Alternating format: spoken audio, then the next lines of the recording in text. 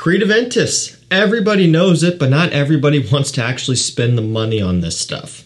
I mean, the retail prices seem to be slowly climbing year over year. At the time of me recording this, they're going for $470 US on the official Creed website for 100 mil, along with a lot of the other retailers. So basically, by the time you're out the door with shipping and tax, you're well over $500 at retail for a bottle of this stuff.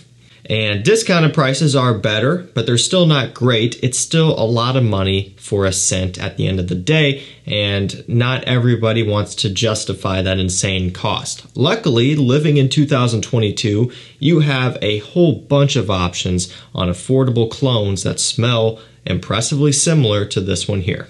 So today we're back with a buying guide, but this is a little bit of a different take on a buying guide. Normally, if you guys check out my buying guide playlist, I've done, I think, 20, 25 buying guides where I take a fragrance line, like let's say Acqua di Gio, and I go through each and every flanker in the video to help you make an informed choice on which one you want to buy. So this buying guide is going to be done in the format of, we're going to be taking a look at 7 different Aventus clones, the most popular ones, and I'm going to be ranking them in terms of performance here. Because the reason why these 7 are in this video is because they are Aventus clones and they're very close to Aventus. So at that point, it's kind of just like you got to pick your favorite, and a lot of that for people at this point is now going to be, okay, I'm going to buy whichever one performs the best. If they all smell like Aventus, that's great. I don't need 7 different ones that smell like Aventus. I just want the best performing one, and that's what this video is going to do. Because if I did this like a regular buying guide, it would just be like, okay, this smells like Aventus, this smells like Aventus, this smells like Aventus, and really we wouldn't get very far with that. So I also want to point out to you guys a couple of things really quick before we get started. First of all being, performance is subjective, okay? It's going to vary from person to person. So just because I say that these perform X amount of time on my skin doesn't mean you're gonna get the same results. However, it will give you a starting point for you to start doing some testing. And the second thing is, there are going to be things left out of here. We're going over 7. There are many more than 7 Aventus clones on the market. We know that, okay? So if your favorite one is not in here, it's going to be for one of 2 reasons. One, because it performs terribly, and so it's below the threshold of the number 7 spot, at least on my skin, again. And 2, I just don't know about it and I don't have it, because there's a lot that are talked about that are very popular, and there's probably still even more out there from some obscure random brands that we just don't know about yet. So again, we're just kind of going over the main ones here. Number 7 is going to be the worst performing, all the way up to number 1, the strongest performing Aventus clone. I will link them down below. I will be posting deals on my community tab. You guys know the drill. Let's get it. Okay, at number 7, we have Mercedes-Benz Select. So I've been a fan of this for a long time, and I think it's a really solid take on the Creed Aventus DNA. Heavy on the black currant, is very vibrant, very bright, nice bergamot up top, which is kind of alluding to that nice juicy pineapple smell, nice pressurized atomizer, which is a bonus, but also a good dose of a sparkling ambroxan in here. This is really well done. Very nice stuff for an affordable price. On discounters, you're going to be falling somewhere around in that $40 range. Now again, it is at number 7. This is not one of the better performing ones. However, it's really not terrible. I mean, personally, on my skin, 6 hours is about what I typically see from this one, and that's on average. Sometimes a bit more, and in the cooler months, sometimes a bit less. But generally, when I do apply it, it's going to be around that 6-hour mark. Projection, a little bit soft as well, but definitely not a skin scent either. So in this day and age, 6 hours is probably horrendous, but in the grand scheme of things, it's not terrible. But there are some that perform significantly better, more than double, and we'll get there as we work on. And number 6, another designer brand. This is Montblanc Explorer. So you guys are very familiar with this one as well, I'm sure.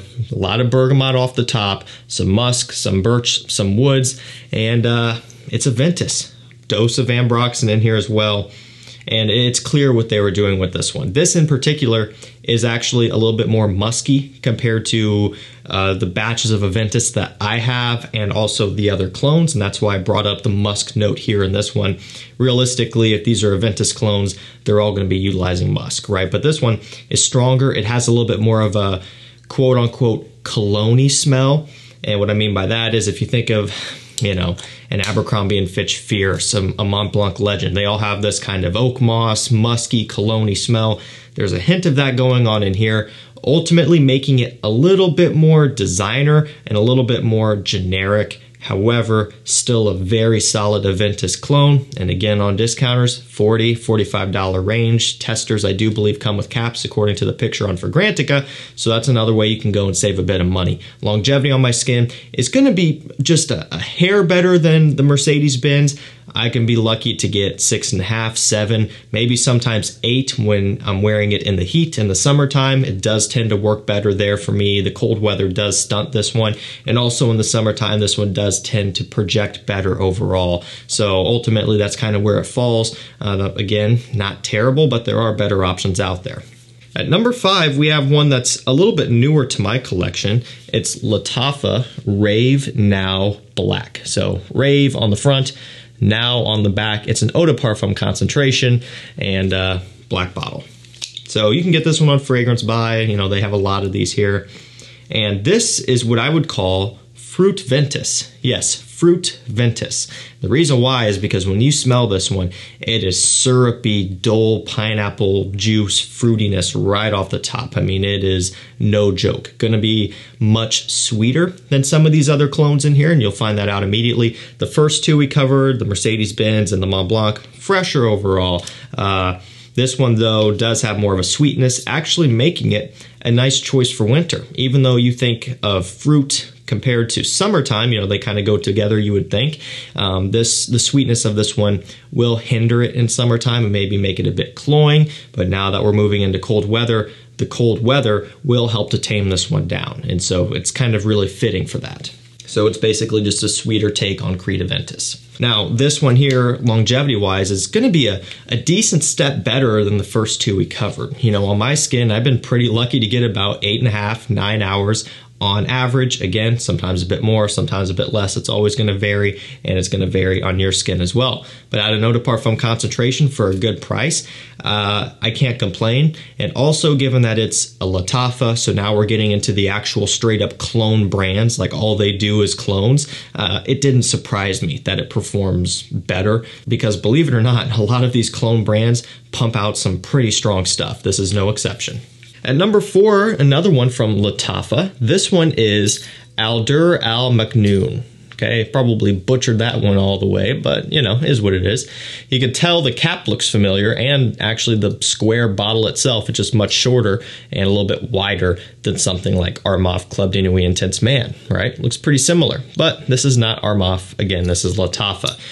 Now, if the last one was Fruit Ventus, I label this one as Leather Ventus. It's the dumbest thing ever, but just bear with me. There's a much stronger leather accord in this compared to actual Aventus itself. Now, I mean, you get that right off the bat. I mean, it's leathery, it's pineapple-y, it's fruity, it's birchy, it's smoky. It's still very much Aventus, but again, that leather accord punches through, ultimately giving it a little bit more of a different approach on the DNA, a little bit more of a masculine edge in a different sense, although still very much an Aventus clone. And over time on skin, the leather will start to dissipate a little bit and more so go to the background, and it makes room for the fruits, you know, the other woods and just the typical Aventus DNA to shine through. But again, still have a nice solid dose of leather in here, which I actually kind of like. Now, this one is also an eau de parfum, and performance, given that it has that leathery base, is a little bit better than some of these other ones, at least up to this point. It's right around the 9.5 hour mark on me. Sometimes, again, a bit less, a bit more, but 9.5 is where this one is falling. So I really can't complain. Now, again, this one is going to be a little bit less of your traditional take on an Aventus clone, so do keep that in mind. Although, again, definitely close enough to fit in the Aventus clone video, and it's a nice little take for you if you want something different, and it breaks up the monotony of a video like this where they're all pretty much the same. So a nice one to have around if you want something different. And speaking of Armaf, right, this one had to be in here at some point. You guys know it, but maybe not what you think. It's Armaf Club de Nuit Intense Man limited edition parfum. So I've talked about this one on the channel, and really for me, it's the only Club de Nuit Intense Man that I'm going to find myself wearing or even talking about anymore. Now, you can go way back on the channel, and when I was first starting out, I was rocking the EDT because I had nowhere near the money to buy a bottle of Aventus, and even at that time to buy a sample that was big enough for me to wear, you know, a decant. It still would have been, you know, a financially better decision for me to just buy Club de Nuit Intense Man for 25 bucks. So that's what I did, and I wore it heavily for a long time. I put a lot of usage on that bottle, and even though I couldn't see through the bottle to see how much of a dent I put in it, I wore a lot of it through. And it was a great scent, right? It really worked well. The opening on that eau de toilette was a little bit rough, but the dry down with that birch, it was smoky, it was amazing. Since then, they've released an eau de parfum. They've released a like pure parfum oil or something like that. It's limited edition and harder to find even than some of the others. And a regular parfum and this parfum limited edition, which again, for me, this is the way to go.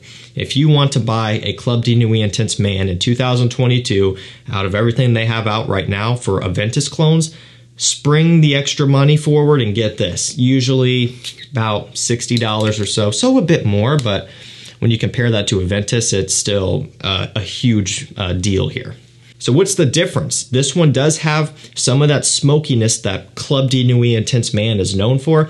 It has more smokiness than actual Creed Aventus these days. You know, over time with the reformulations and sort of thing, the smokiness is very minimal to none, right? The birch is the only thing that would give off a little bit of that, but it's pretty much just not like that anymore. A lot of the Aventus is very citrusy and very fruity and musky, and that's about it. So this one does bring in some more impact.